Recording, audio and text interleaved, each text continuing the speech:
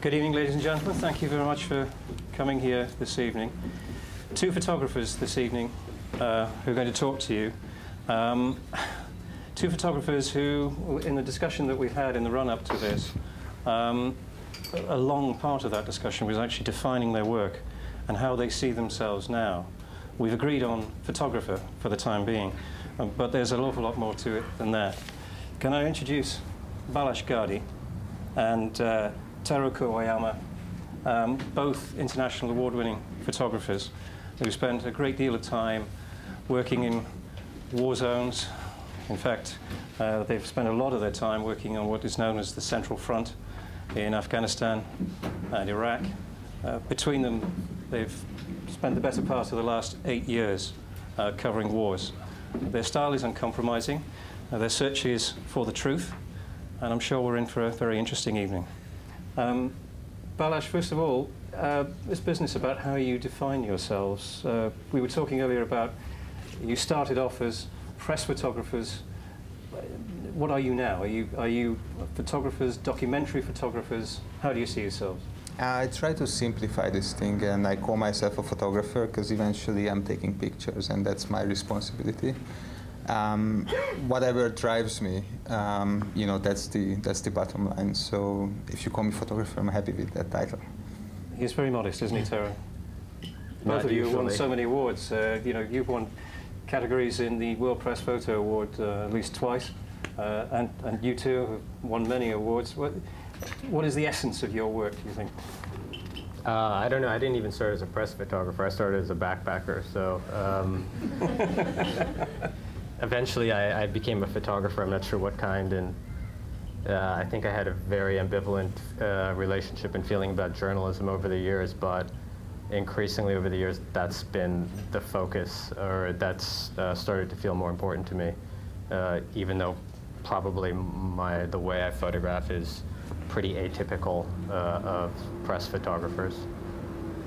Well, perhaps it might, we've got 3 films to show you this evening of their work. And perhaps let's start with, first of all, Balazs's work. You were embedded with various military units, with Americans, Canadians, and British soldiers. Yeah, the piece you're going to see is what I photographed in 2007, where, you know, half of my year I spent in Afghanistan with various units, as Tim said, and you know, Hungarian troops. But what you're going to see is mostly it starts with Canadian troops in Kandahar, British troops in Helmand, and then it goes to a military operation conducted by U.S. forces in the eastern front line of Afghanistan. So that's. So I should point out the reason I was asked to come and moderate here this evening is that Balazs and I had our first experience of war together 8 years ago. We found ourselves as a group of independent journalists crossing the river from Tajikistan into northern Afghanistan. Really had no idea what to expect. I decided that discretion was the better part of valor and didn't do too much of it afterwards, but you stuck at it, and both of you, and we'll see the evidence of an extraordinary career since.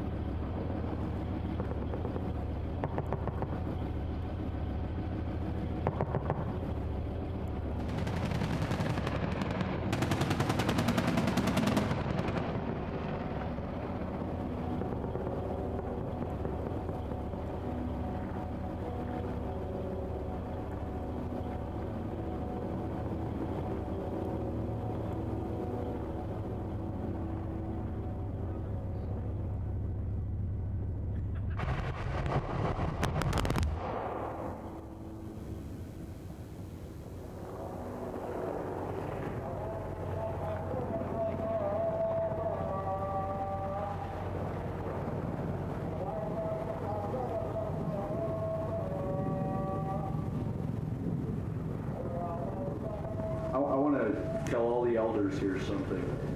Every airplane that flies in the sky belongs to me. Every sensor I have in the mountains belongs to me. I have sensors in the mountains, hundreds of them in the mountains, and I have them in the valleys. And I have unlimited aircraft and gas to put in them and bombs to put on them.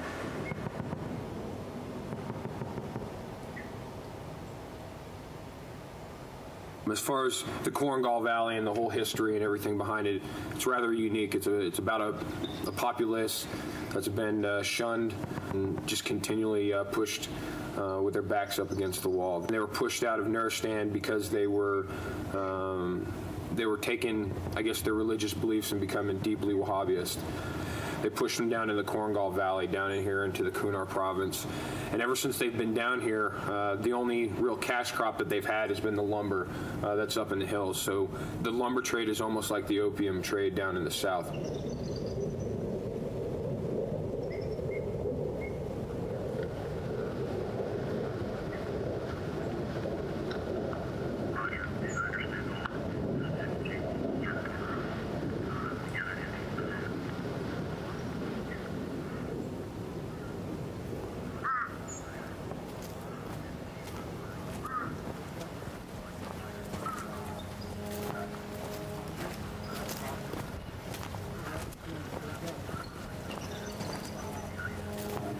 What's happened is that when the Americans came in here, we came in here so hard because we were getting so much insurgent activity going on in here that when we came in here really hard. And I liken it to the LAPD going into Compton or any one of the gang districts in Los Angeles.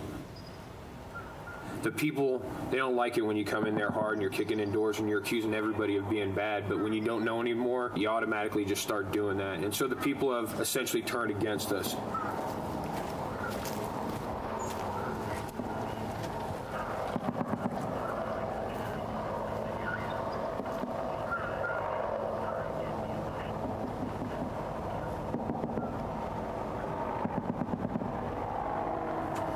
We're going down there to like the nexus of where everything meets and then enters into the Korengal Valley.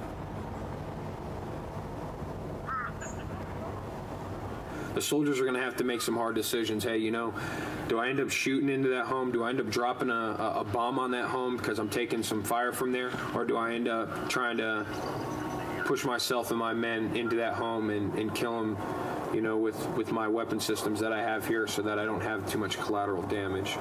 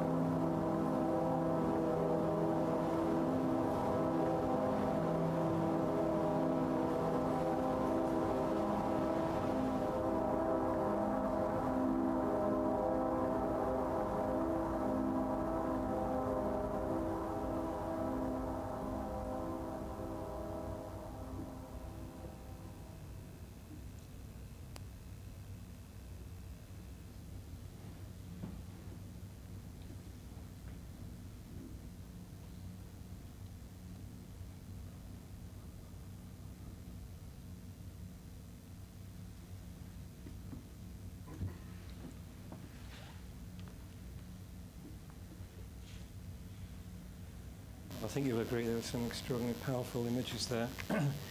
And typical of your signature, I suppose, that they were so atmospheric, black and white images, and that use of sound. You recorded that yourself, didn't you? Yeah, I recorded the sound. I think with the new media and with the internet, we have this very powerful tool. We can add more layers into photography and just use these tools to explain more in a more in-depth way what the story is, to give create atmosphere that we would like to create, and probably it's just a much more effective tool nowadays to add these additional layers to photography. Liberating in some ways? I mean, I would say it's a very interesting approach, and I think we are just in the very beginning of finding out how to go forward and how to use these new tools. But I think it's liberating in many ways. Because we've heard that so many photographers, particularly freelance photographers in the past, have complained that their work hasn't been used to a greater or a lesser extent, that they're not able to use some of their best material. Now the internet allows you to do that. Yeah, I mean it's there to put every kind of work there, and I think there is no real reason why we should limit publication into the shrinking market of magazines and newspapers. And also, that most of the work is normally filtered through editors, and I think there is a much more diverse work out there that must be seen, and I think internet is a great tool to put this work out. It's a very personal experience going through something like that, isn't it? And so is it important to you that you're able to express those feelings and how it was for you at that time through your photography? It's definitely a very personal thing, and also I think one of the reasons why I'm doing it is I think photography. I'm using photography as an excuse to go into situations because I'm curious and I want to experience those situations. Amongst many things, I'm very curious about what war is about for both sides, for the soldiers and for people who are suffering because of the causes. I think the only way to honestly report about it and first of all learn about it is to experience it firsthand. Well, there was a couple of images there that won you major awards. That last image in particular of the man holding his child in his arms, and that's for you that's quite a controversial image, and we'll come back to the reasons for that later in our discussion. Teru, let's turn to you and your work. That's Balazs's work there was with troops. He was embedded as a photographer, working alongside them. What we're about to see from you now is work that was shot as a unilateral, if you like, outside the direct control or influence of the military. What would you like to say about that? Well, quite a bit of it was. Some of it was also done during embeds. I think basically, the concept of unilateral embedding, it's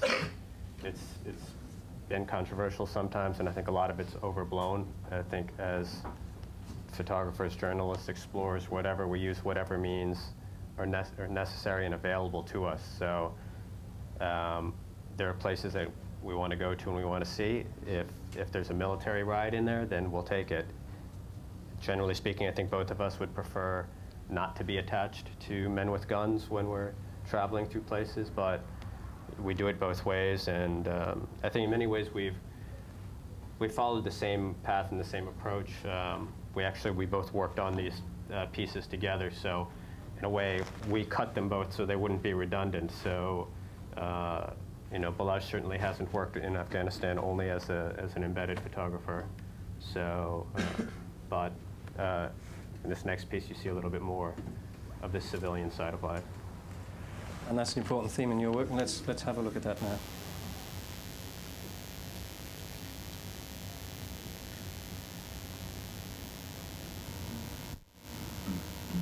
And sorry, you have to bear. This project is an exploration of a space that sits in the middle of nowhere into the center of everything. On a world map, it spills across Afghanistan and parts of Pakistan, from the border of Iran to the line of control in Kashmir, down to the unrecognized and unpacified nation of Pashtunistan. To the east is China, to the south India, to the west and the north all of the oil, the Persian Gulf, and the Caspian Sea. Within this territory live the Hazara, the Tajik, the Balti, the Kyrgyz, the Wakhi, and the Pathan, only a few of the tribes and clans that live in the shadows of the Hindu Kush. Over the centuries, one empire after another has been buried here. The British, the Russians, before them Genghis Khan and Alexander the Great. And now America's caught in the quicksand as well. Across this terrain, I've made portraits of the people and the spaces I've encountered. The common thread that connects them is their isolation, their endurance, and their shared experience of weathering cycles of disaster, both natural and man-made.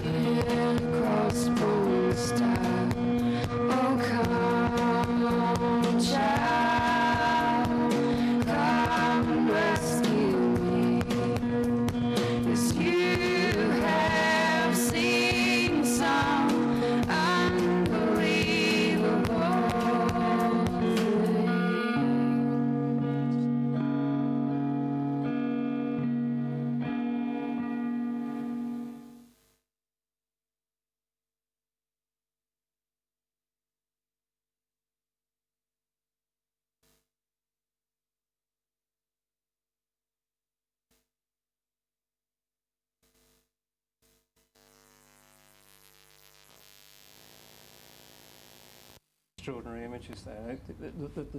The hallmark for both of your work seems to be you get so much atmosphere into your pictures. We were talking earlier, you say you're not so concerned about the technical side of photography. It's the images, everything for you, and particularly conveying that atmosphere out of the occasion. And yet, what you keep going back to dangerous situations, you keep going back to war zones. When does it become enough? I might have had enough. So, I'm taking the next year out, so, Well, what's kept you going back and back and back again and again over these years? I think still trying to understand, still trying to learn, still so many places out there that that I haven't been, that I'm curious about, so many mountain ranges and valleys that are just complete unknowns. I think over the past few years we've covered a lot of military operations, and it's not because either of us have any aspirations of being war photographers or any particular interest in war. It's just that that's become a defining characteristic of the region, and it's we've become interested in understanding the mechanics and the strategy behind one of the major players out there. So that's become a huge part of what's kept us going. Balazs, is it possible to become addicted to this? I don't think it's possible to be addicted to war, although I guess many people say that. I mean, I didn't experience it myself. To be honest, war is a very, very unpleasant thing, and I don't think normally people get addicted to that. But I think, you know, it keeps us going back because, as Teru said, there's a lot to discover. There is a lot of puzzles are missing that would help me to understand, like, why is it happening. Because I want to move on to a concern of yours, and that is that possibly you think that some of what has been reported so far isn't really getting to the truth of what's actually happening out there on the Central Front. Is that another reason why you wanted to keep going back? Because you feel, you know, there is more to be said about this, and viewers, listeners, readers are not getting the full picture. Yeah, this is the feedback from viewers. Before we came here a couple of days ago, we went to Jersey and we opened the Amnesty International Film Festival with an exhibition titled Battle Space that contains often graphic images about the realities of war. And you know, we selected more than 20 photographers' work just to show what we think real about war and what is not necessarily the image, what the viewers can access for various reasons. And I think we can basically show this piece, which is the last piece for you. And if we're shifting to that topic, I think this is something you should see. That's a multimedia piece and interviews about this exhibition and about this work. Okay. Hopefully that's gonna be.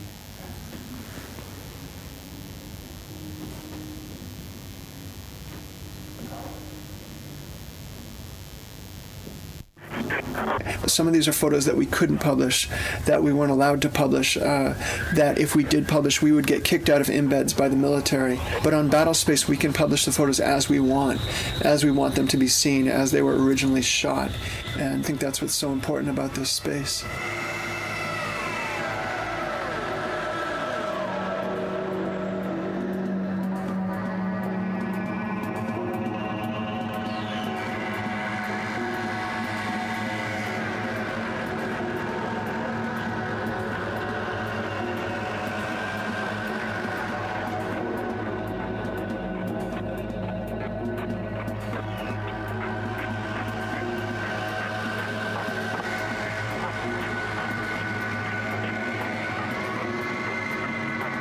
In a world of reality TV, the last thing people are getting is reality. And the show's about the real. The men, women, children that live in a world that most of society have no clue about. It's not their fault. It's the fault of the media. Somewhere along the line, someone said that we need to be protected from the truth. And that's what this show's about. It's about the truth.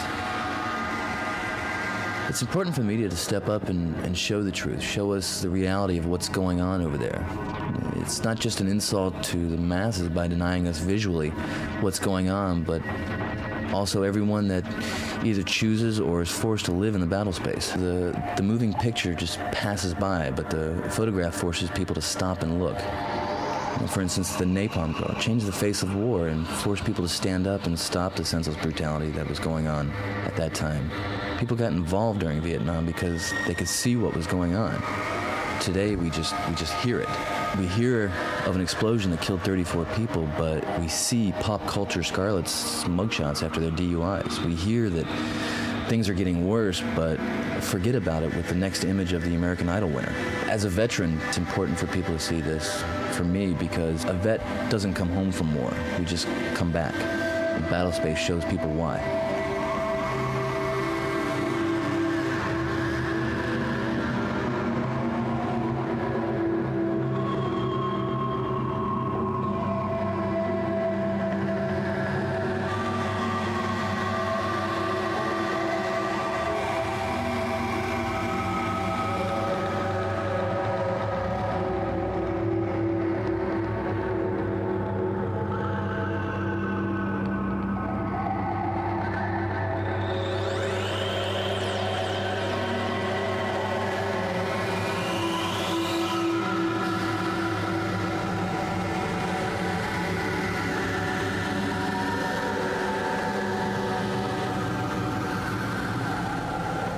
Today in Iraq, there are so many things that we can't photograph anymore.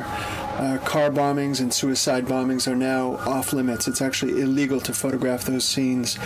We can't photograph wounded soldiers without their consent. We can't photograph dead soldiers, coffins of dead soldiers. A few years ago, the Army used to invite us to photograph the memorials. Every time a soldier was killed, there'd be a memorial, and they would invite us to photograph this. Now, those are off limits also. We can't photograph those memorials at all. We can't photograph battle-damaged vehicles. We can't photograph hospitals. Morgues are off limits now. So pretty much everything that gives evidence that there's a war going on is almost impossible to photograph. You can still get photos, but you've got to work around the edges, and sometimes it takes weeks to get an image that a few years ago you could have gotten in a day or two.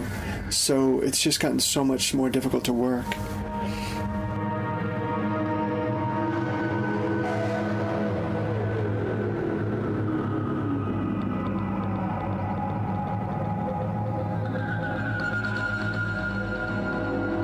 The Pew Center for Research did a study of major U.S. papers and magazines over one 6-month period. There was not a single photo of a U.S. combat casualty during that time. As the number of dead soldiers reached the 4,000 mark, surveys showed that the American people had no idea how many soldiers had been killed. I was speaking to one magazine editor, and she said that people don't want to see it. They've done the polling on this, and their readers don't want to see the war anymore. And she also said that advertisers, frankly, don't want to see pictures of Iraq in the magazine.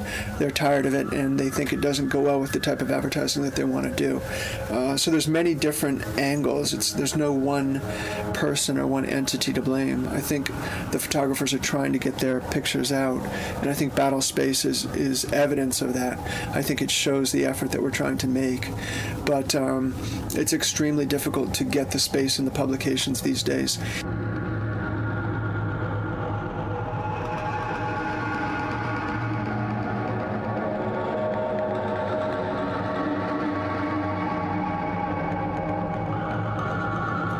When the soldiers are wounded, the U.S. government immediately says, well, we can't let you take these photos of the wounded soldiers because we're respecting the soldiers' privacy. But this is the most important historical event of our generation. This is not a private event. We have invaded a country. There's a war going on that involves 29 million Iraqis and several 100,000 Americans. You can't suddenly say this is a private event. It's a bit absurd. At the same time, you can no longer photograph Iraqi detainees. So we're in a situation where the U.S. government has been accused by almost every nation in the world of torturing detainees at Guantanamo and other places. But if you want to take a picture of a detainee, the government says that you can't do that because the government wants to protect those detainees' privacy.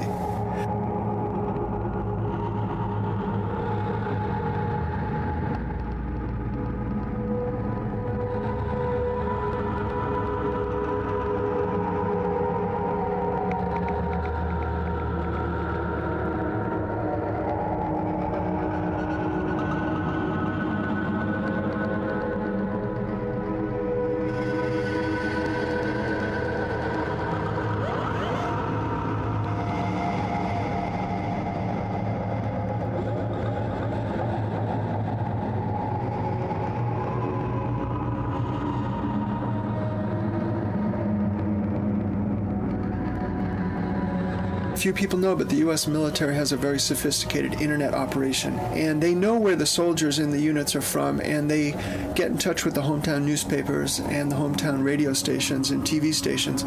They're constantly offering free content. Increasingly, this is what people see. There's fewer and fewer photographers, photojournalists, and so newspapers are beginning to pick up a lot of this footage that comes from the U.S. Army, basically.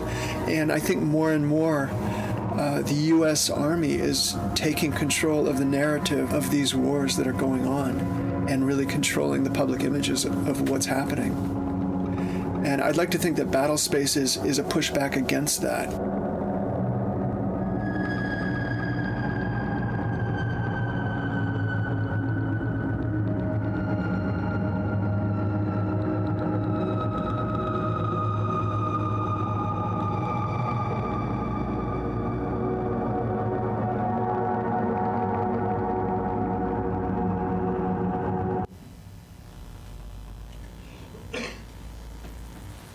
Now, we should say that that exhibition, Battlespace, has been online for a little while now, and it's been shown. It's currently being shown in Jersey at the Amnesty International event there.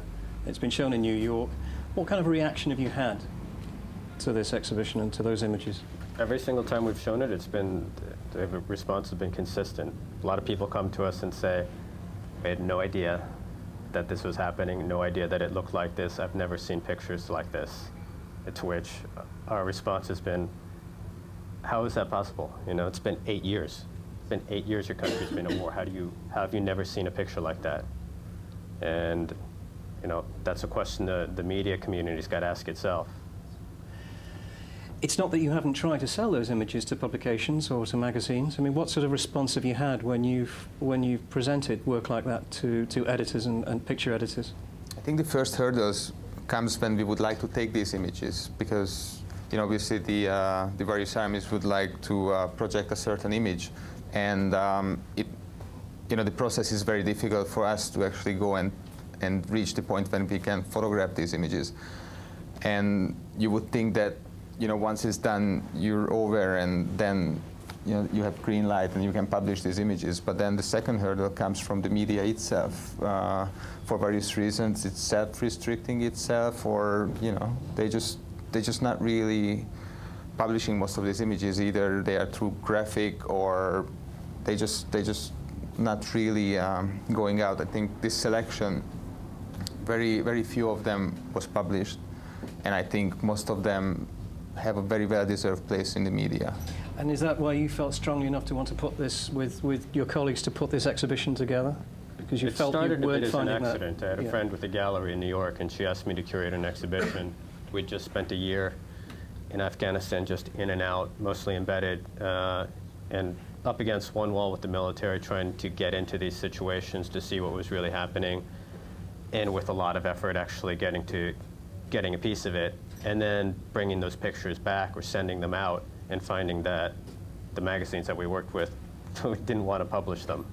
And there's the basic response, which you hear a lot, and it's an age-old thing. It's this idea of some suburban family that is eating their breakfast and does not want to be disturbed with a picture of what war looks like.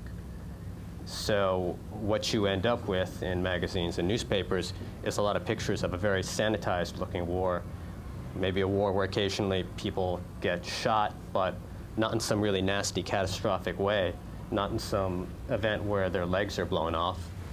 And it's not a very honest portrayal of war.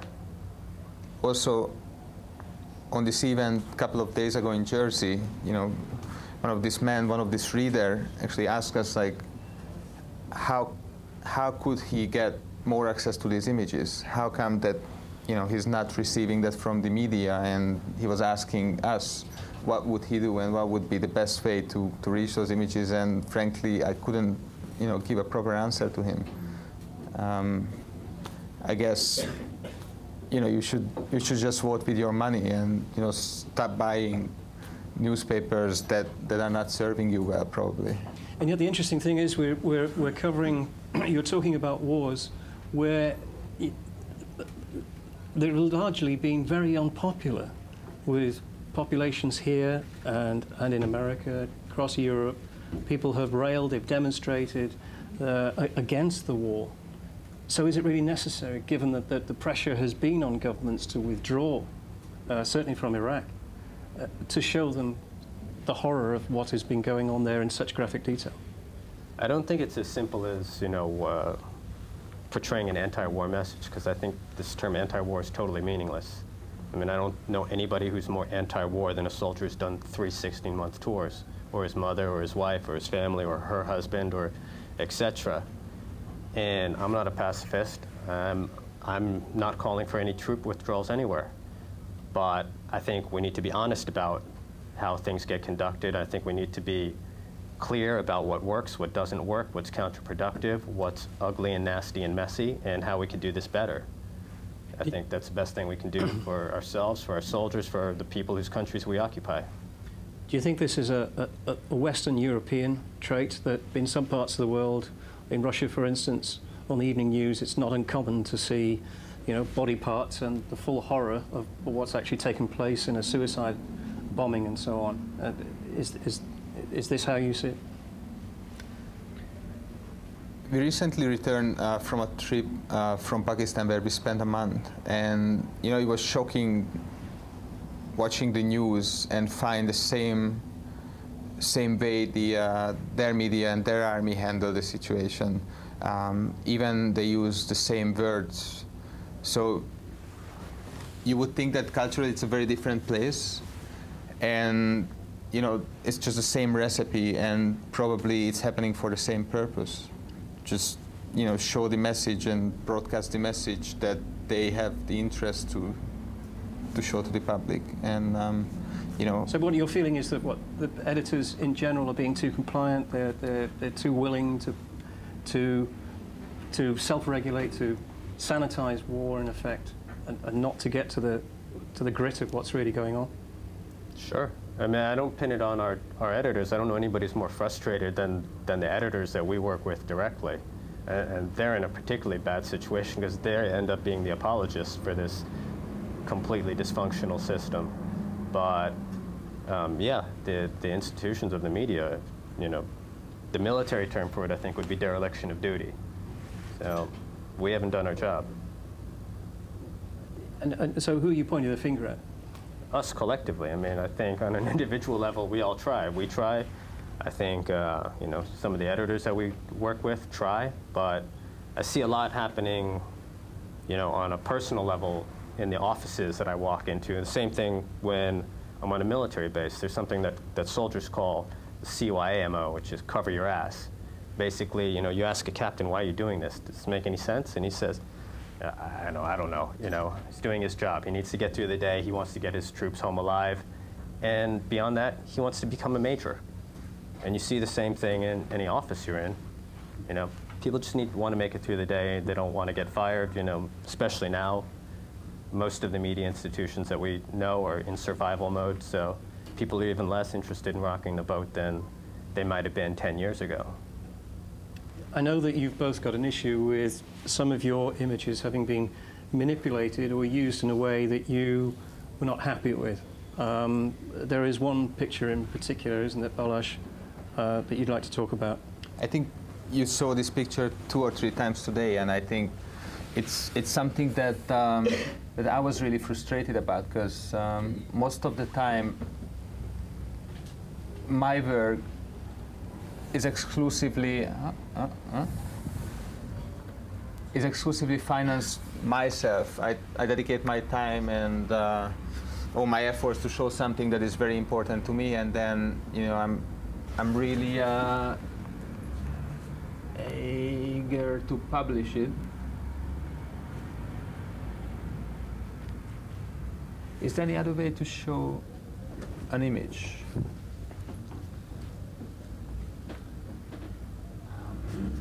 Sorry. And then once your image is getting published, then you provide all the information about the image itself. I mean, at this time I was really shocked, you know, how this image was published, and I just want you to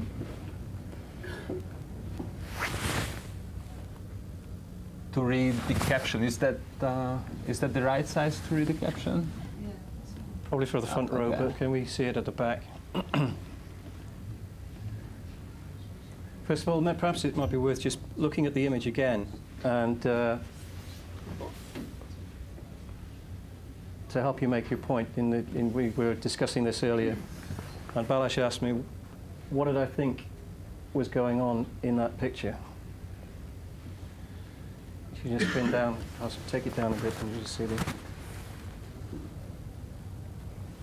the picture itself. That was the picture you took. What actually happened when you...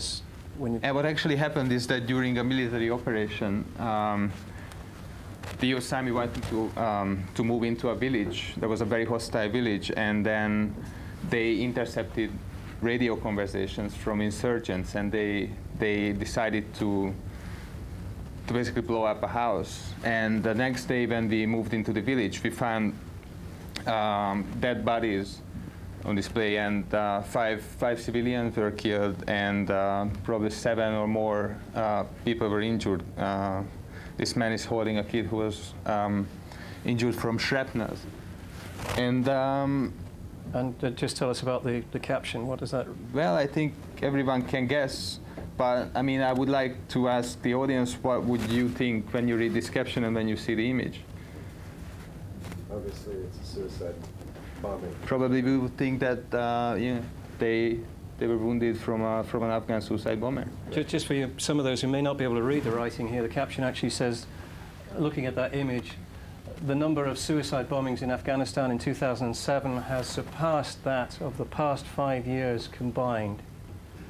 So obviously it made me very upset, and I repeatedly asked the editors to correct their mistakes. And I think 2 weeks later I got the first editorial response saying that we although wrongly applied, but we don't necessarily think that it should be corrected. And I just went over and over insisting, and then finally they the magazine decided to publish like a short note, but they refused to put this word due to editorial error. They just mentioned that the caption with my image wrongly applied. It was your mistake, possibly. That's how I would read it, yes. Yeah. So, yeah, basically I just, as a personal photographer, I just decided not to work ever again with this news magazine. And unfortunately, I think that case is pretty unique, because everyone afraid that they're gonna lose their job. We are all dependent, and probably it's kind of a chain of dependence where actually prevents us to be honest and prevents us to be frank to the readers. And I think that's just definitely not the way to go. Teru, just to continue this theme, do you feel the coverage of what's been happening in Afghanistan, Iraq in particular, has it really got to the heart of the story from your point of view? Has it really shown the public what's actually going on?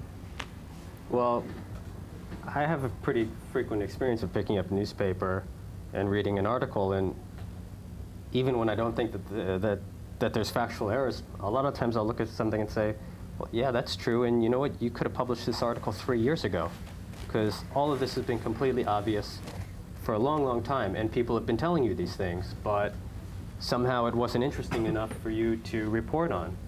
And regarding Afghanistan and Pakistan, I mean, I really wonder if Barack Obama hadn't kind of turned the tables a little bit and identified that region as the central front on the war on terror. Would the media have decided that it was suddenly interesting again? If John McCain became president instead, would we still be considering Iraq the central front? You both recently returned from the Swat Valley in Pakistan, where we've been told there's been a major campaign that's been going on involving the Pakistani army against the Taliban. You were there, so what's your reading of the coverage and what we've been told? Yeah, I'd like to correct you. We were in Pakistan, and we were very eager to see what's going on, although you know, with other media outlets, we were just basically blocked totally out, and there was no way to go into the SWAT and report on the military operations.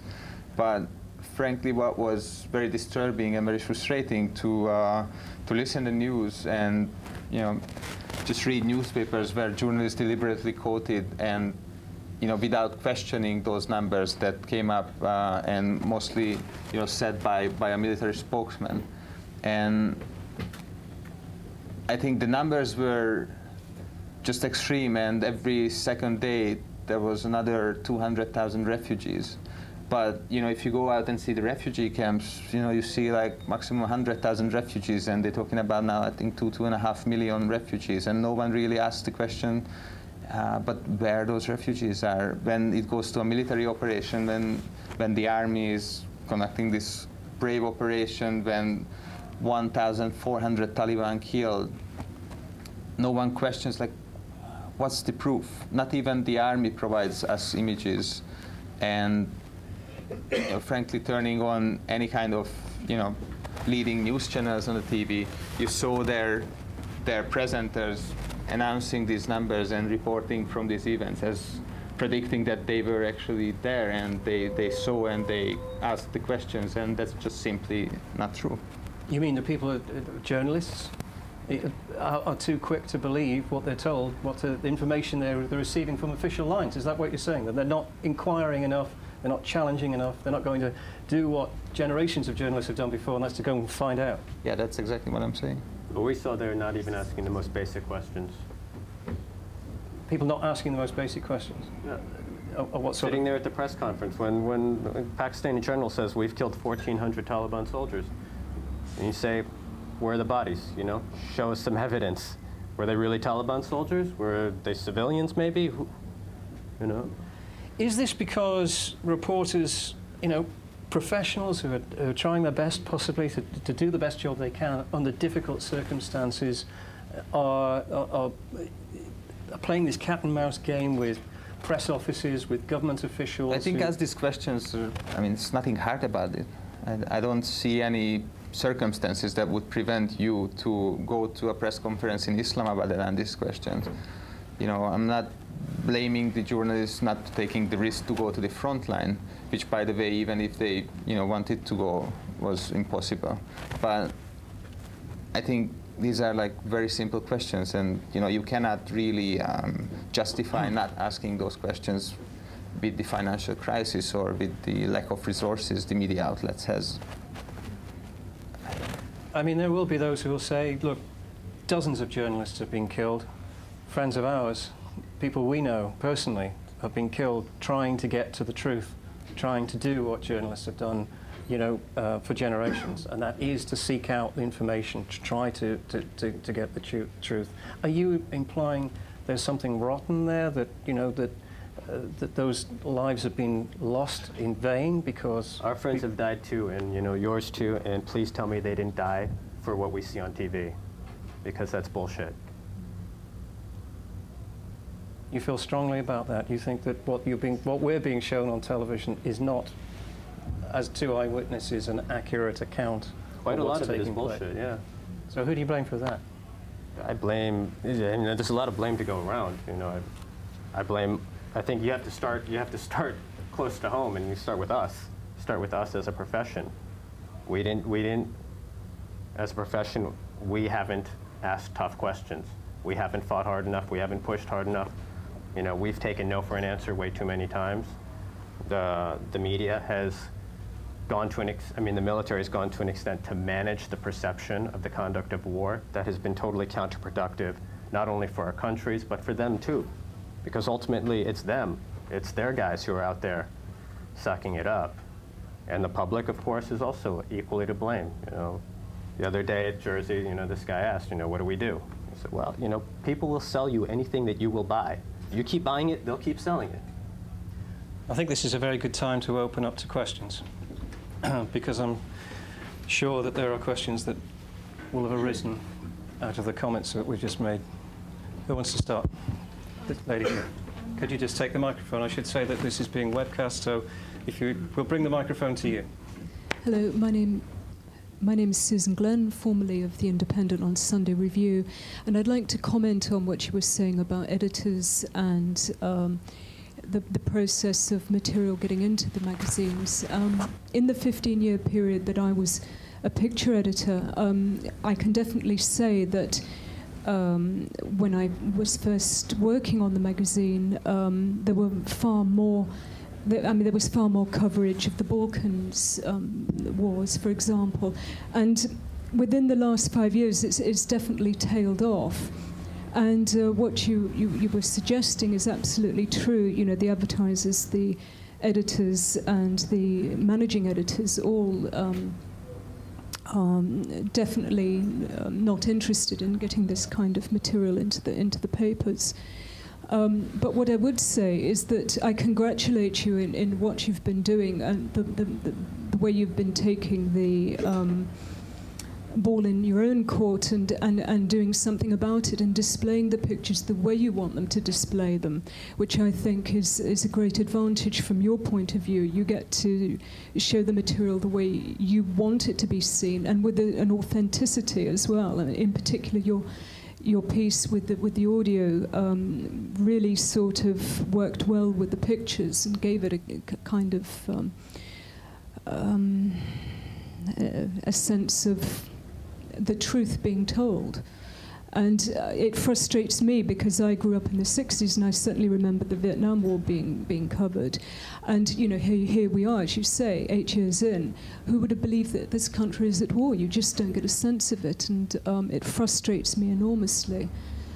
In the particular paper that I was working for, I really felt that it was the editors-in-chief that took the direction or took the decisions not to have picture stories in our supplement that covered Iraq and Afghanistan, and that frustrated me enormously. Did you fight battles over that? Absolutely, yes. But you lost? Yes, we did. And the excuse that we were given in particular was that there was a lot of coverage in the daily paper, and so the weekend magazines were to counterbalance the heavy content in the week. But I didn't feel that was good enough. But you know, there you go. Oh, if you lost, that's okay. I mean, not winning is okay. Not fighting isn't. So. Well, that's right. But what I think is interesting, I mean, the other thing that we haven't mentioned or added into the mix of this is, of course, the fact that the newspaper industries are in decline, and what I'm sort of sensing is that the resources aren't there anymore to send the journalists out into the field and to report properly. What I think we all need to be asking ourselves is, where do we go from here? And I think you're taking the best step forward. And the important thing is that these films that you're making get used or get into the public arena in different ways. And I think, you know, the more you investigate innovative ways of getting these multimedia shows out there, that's the way you're going to get your public. We've got a limited time, and I want to bring in the other people. Are there any other questions in the room?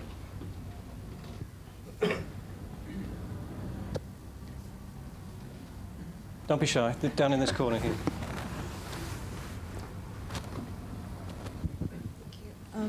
Hi, I'm Reem. I just had a question on, you know, whether, I mean, obviously I'm not questioning the necessity of trying to show pictures like that, but I was just wondering whether, in a way, exposing the public to, you know, sort of pictures which are more difficult and in a way, you know, controversial, can also, on the longer term, have the effect that, you know, the reaction will be one of, you know, lesser, you know, they won't be as shocked. The shock diminishes over a period of time. Yeah, and I'm thinking of, you know, I come from Lebanon, and, you know, this is obviously the Palestinian-Israeli conflict is very present, and, you know, certain Arab medias do tend to show pictures of, you know, Palestinian kids which are, you know, horrific, you know, and I think that on the longer term, perhaps it you know, it had the All right, so you come from that sort of background where you see it all in the press there. You see very little of any of that here. I mean, what's your impression of the job that the media is doing here?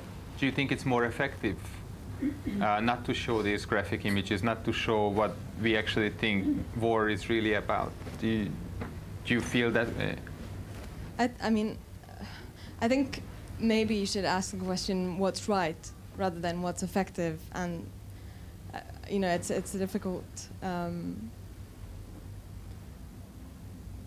think it's also not a question of just showing the most graphic images, because it's actually, you know, the reality of warfare is that the vast majority of it is incredibly mundane and banal and, you know, mediocre and pointless and stupid, and not just this kind of scary romantic action picture that that we see a lot. And usually what we see is a kind of very sanitized action picture, something that is essentially a reference to a movie that a photographer saw when they were a kid. You know, we see a lot of pictures of guys with guns, and I don't think that really tells us very much about the conduct of war, or what works, what doesn't work, what's effective or ineffective. So, but, you know, and I think to go back to your question, you know, you hear this, we spoke about this earlier, this idea that if you show these graphic pictures, people become desensitized to them. Well, you know, try it, see what happens, and let's go from there, you know, but start with being honest. Any other questions? This gentleman here, can we just pass that forward? Thank you. Hi, my name's Martin. Have you figured out a way to get paid for putting images on the internet? If you can't, then get the magazines to pay you. I was really lucky because I really tried hard. I was working for a daily newspaper, and I think I was, when I left and when I became a freelance photographer in 2003, I tried my best to be assigned to do what I love to do. And I feel really lucky that I was all the time refused. And I was never really got paid and assigned for these jobs. And I think that actually gave me the opportunity to be totally independent and totally honest, because there were no strings attached. I'm working and doing corporate jobs that pays luckily much better than the media tends to pay, and then I use that money to go and report and do what I think the media should do, or us journalists or photographers should do. And in that way, yes, I get paid for what I'm doing, whether directly or not, that's a different question. I think one of the interesting things you're seeing now with new media is seeing the most powerful, well-funded, most established, entrenched media institutions being decimated by people who have no resources. You know, these bedroom bloggers who, for all intents and purposes, should have no impact, but are having a phenomenal impact. And the initial reaction of the mainstream media was basically to say, you know, these people aren't credible, they don't have training, they don't have money, they don't have an economic interest in what they're doing. And I think they wrote them off as, you know, basically saying these people are stupid, and if the public buys into it, it's because the public is stupid. I think what's actually happened, and what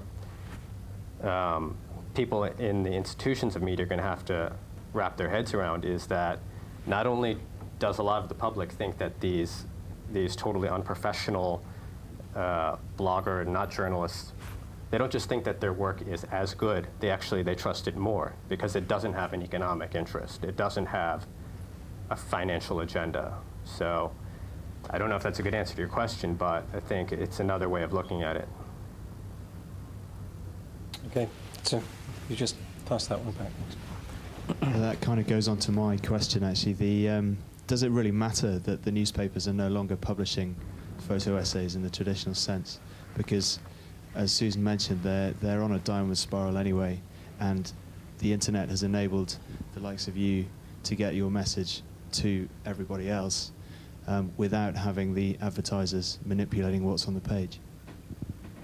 I think that's very true, and I think what we all have to find out now, how to, you know, not just how to put the images and how to put our messages out there, but how to make it available for the public, and how, you know, just just help the public to find the content, because I think that's going to be the next challenge of us. But publishing it, no, I don't think it matters whether it's traditional publication or non-traditional.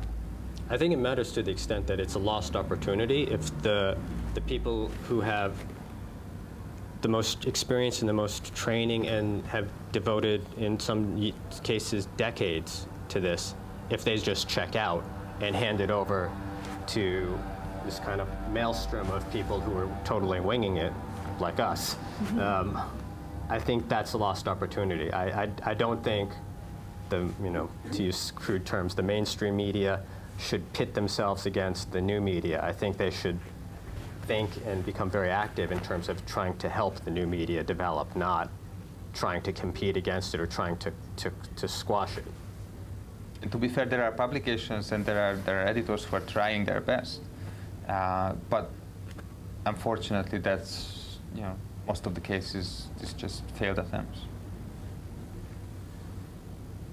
Question here. Yeah, I was wondering if you think there are any particular parts of the world or countries that are still doing a better job in the, if you want to call it mainstream media, or is this a completely global phenomena that we're going through? I don't know personally. I mean, I was reading what seemed to me an interesting fact the other day, that Iran has the highest per capita number of bloggers in the world, and that may be a powerful force for them. If their media is state controlled, if they don't have what we would consider a traditional journalistic structure, then those bloggers may be the next best alternative. So, I think I was reading a few weeks ago that possibly in Turkey, newspaper sales are higher than ever. I don't know why, particularly there, but I'm just wondering if there are certain cultural reasons why some areas might still be much more supportive of traditional media. But I don't know. It's a good question. I mean, as I said earlier, I'm kind of checking out of this for a year. I'm doing a fellowship at a university in the United States, and basically, I'm just going to spend a year researching this. And because fundamentally, I don't think the best thing I can do is make more pictures that don't go anywhere. When we need to tackle a bigger problem, which is what happens to the pictures and what happens to our knowledge, our experience. Any more? Can we work our way back with this gentleman over here on the left? Hi there. I'd just like to comment, sort of following on from what this gentleman in front said about these pictures and similar sort of material going to new media. And that's all very well, and it's great if you're interested, but you have to hunt this stuff out. And unfortunately, I think a large percentage of the population miss out on the reality of what is going on, because unless you're hungry to find it, you're not going to see it. I think it was a few years ago when the tsunami struck, and I was in France, and I was quite shocked by how graphic the coverage was on TV there.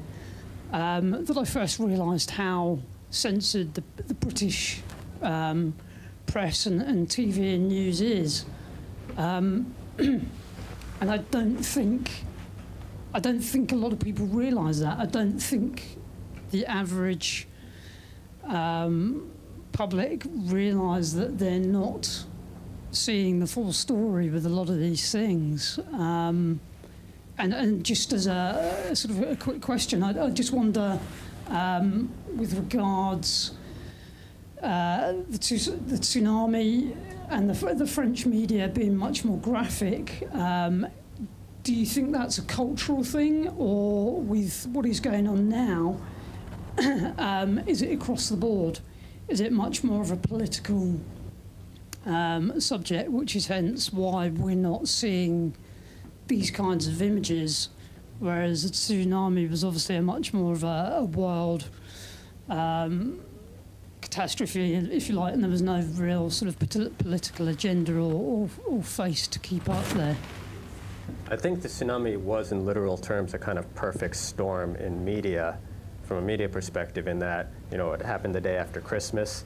It happened in a place where that was, you know, starting in Thailand at least, where it was accessible to the global media, and you happen to have, you know, thousands of Europeans die in it. If you hadn't had thousands of, I think there's a phenomenal number of Swedish tourists who were washed off the beaches. If they hadn't died, if it was just Indonesians and Thai people and, you know, people in Sri Lanka, I don't think the tsunami would have been such a major story. But a number of factors triangulated in a particular way that did make that a huge story, and that had ramifications across the board. You know, I remember a year later, at the end of the same year, in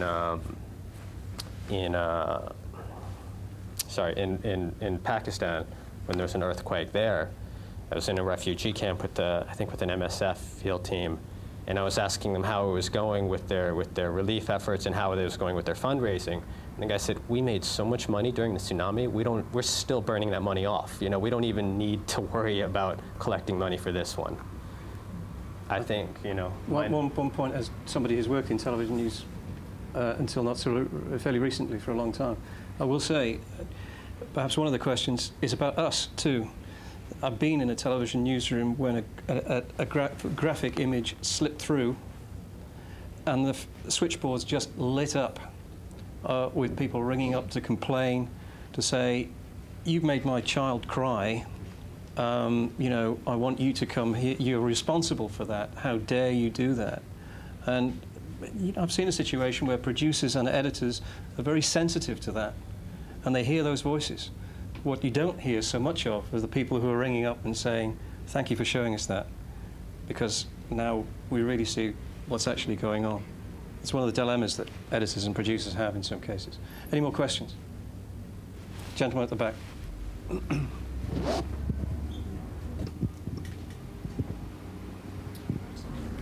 Evening, I'm Edmund Terakopian. Firstly, just like to congratulate both of you on very, very powerful pieces of work.